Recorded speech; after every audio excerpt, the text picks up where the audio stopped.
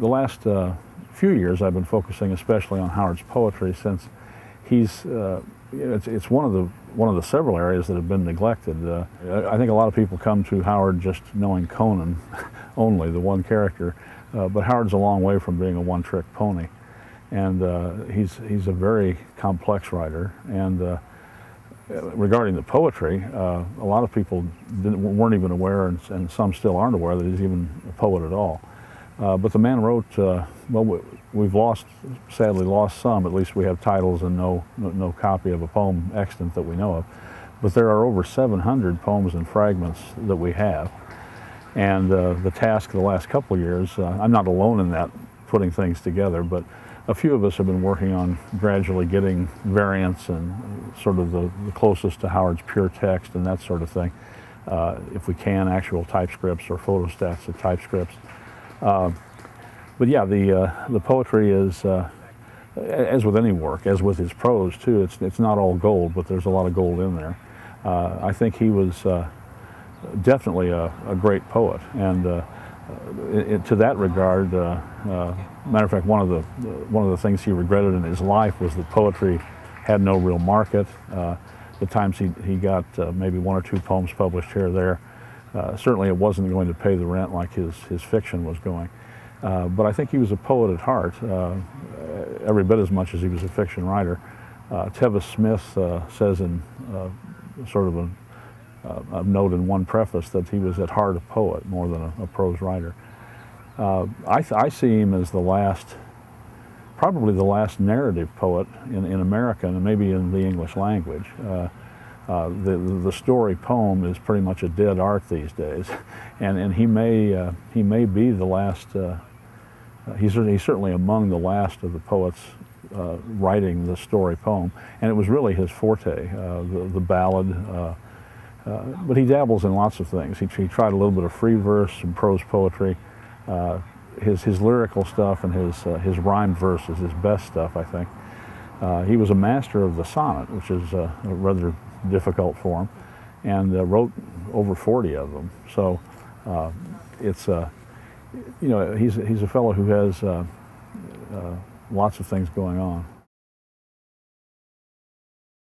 Not only does he write in different forms, the sonnet, the ballad, the villanelle, some free verse, some blank verse. He pretty much, you can tell, although he kind of, as is typical in his letters, he sort of plays the false modesty thing, and you know, I don't really study poetry much. I've never formally trained or anything like that.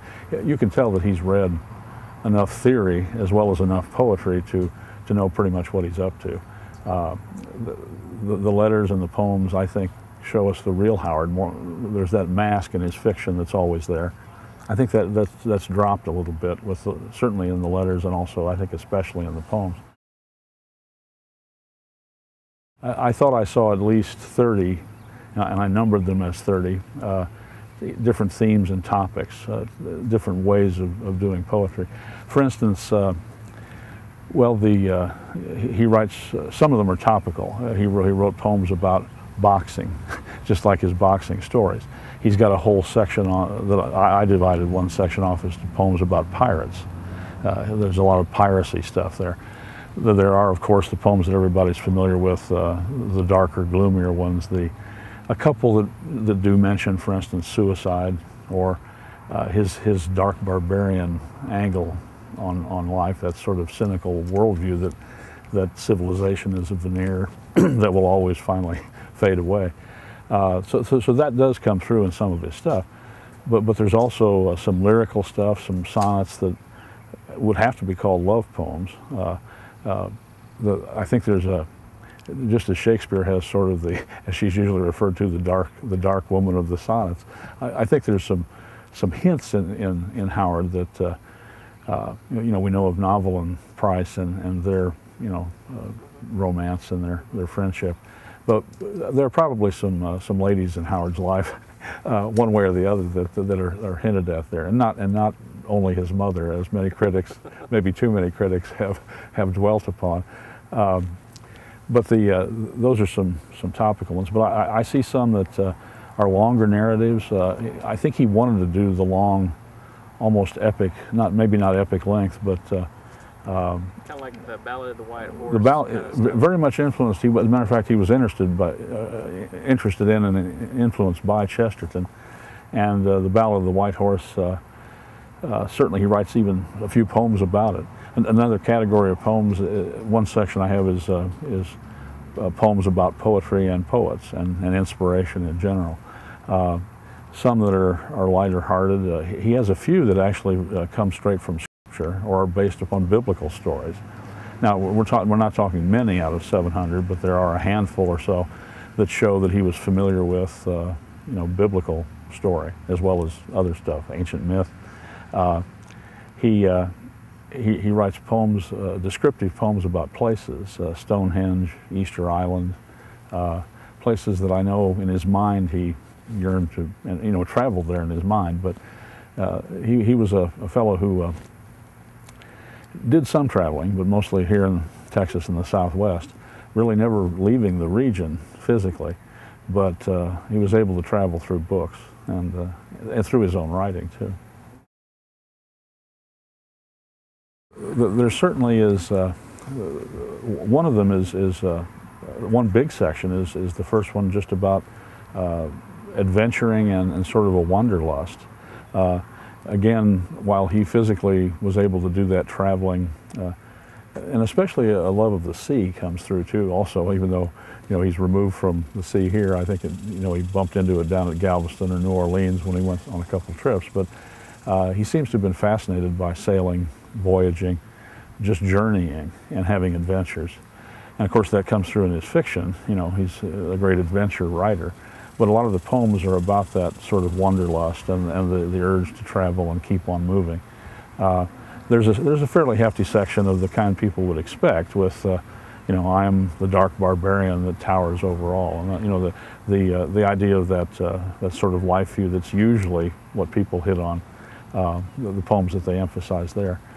I've got a section of a few that touch on reincarnation, and I'm not completely sure that Howard didn't kind of believe in it. At least he dabbles in wherever his actual worldview or his any sense of something beyond would be. So that there's a section there. The story poems, as I mentioned, I kind of divide into topics of boxing, piracy. Another theme that's fairly common in him is well, of course there's a section on light verse and some of the more risque stuff that I think he meant for Tevis Clyde Smith to read and maybe nobody else. But here we are, of course, published them later on. But some of the stuff that's just for fun, and some of them are just light verse parodies of some of his favorite poets like Robert Service or Kipling. You can tell from what's interesting about the parodies is you can tell. Matter of fact, the series I'm doing in Rehupan now, I just did a 4th installment that I'm going to hammer into an essay sometime that I call Bards Before Bob. In looking at enough of his poetry, you can see that he's consciously kind of taking themes and ideas and even some stylistic tendencies from some of his favorite poets, some of whom aren't even mentioned in the letters, but I can tell. In one case, for instance, I don't think anywhere in any of the letters is Gerard Manley Hopkins mentioned. But he's got one poem in a section that I call people poems. Actually, most of them happen from one letter to Tevis Clyde Smith. There are 20 or so of these little 4 to 8 line vignettes of different, by occupation usually, different people. The cowboy, the one that's called Nun, just a nun, N-U-N, is a definite spin-off of a poem by Hopkins called "A Nun Takes the Veil." You can tell line by line that it's a direct, and of course Howard puts his own spin on it. That in Hopkins' poem she's safe and she's happy for her choice. In Howard's she's sort of wondering and yearning to be out there and free. So he has a little bit of that cynical take in some. But so those are just a few sections. There's one section on. Of the longer narratives, the Viking poem, the Ballad of King Geraint. In 3 cases, he writes a poem that's significant length, several pages long. Geraint's probably the longest at about well, in the text, as it's laid out right now, it would take about 20 pages of text.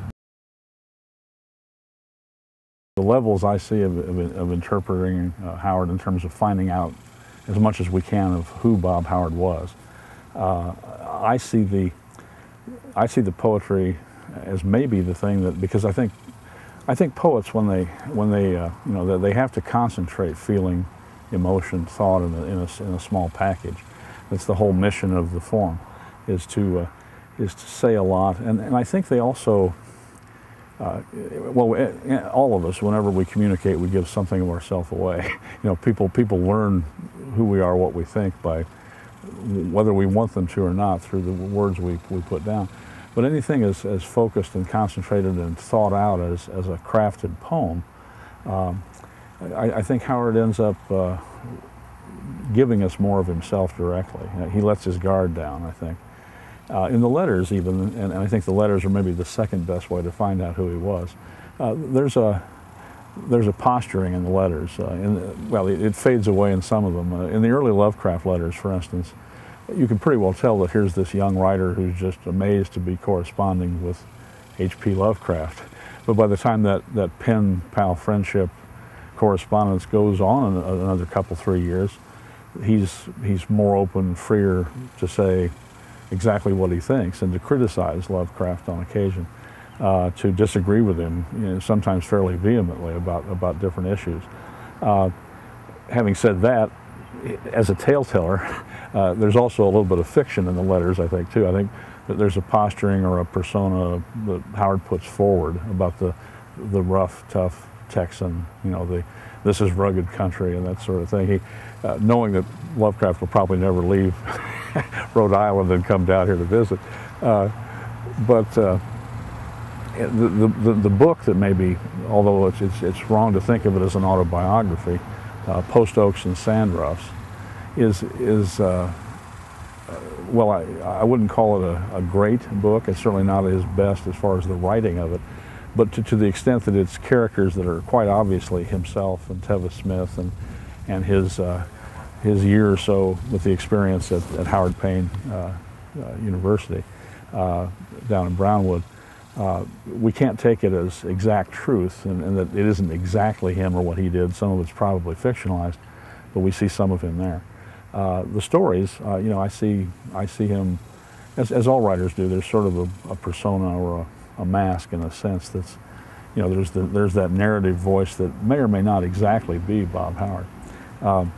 The poems, I think that in many cases, because he was not having luck publishing them, and many of them seem to be, even though I think of them as finished, and boy, what a good job on that one. On his first, what he claims is his first sonnet, a thing about, I think it's one of the Easter Island poems, I think, or possibly, I'm trying to think of it might be Stonehenge. It's a descriptive sonnet. He's saying, I've written a sonnet, my first. Well, if it's his first, you know, it's a pretty amazing piece of work. Now, he tends to, though because of the failures getting the book of poetry published that he wanted to, 3 or 4 times he and Clyde Smith and a few other people were trying to get a book out there. He finally, and fairly early, doesn't really give up, but he doesn't write much poetry after his early 20s. Of course, he only lives to be 30, but the later years of his life seem to have been devoted almost exclusively to the fiction that was paying the rent. So we also have most of his stuff is the stuff from a guy in his late teens, early 20s, which is all the more remarkable. As I may have mentioned earlier, I see him as maybe the last great narrative poet in the English language.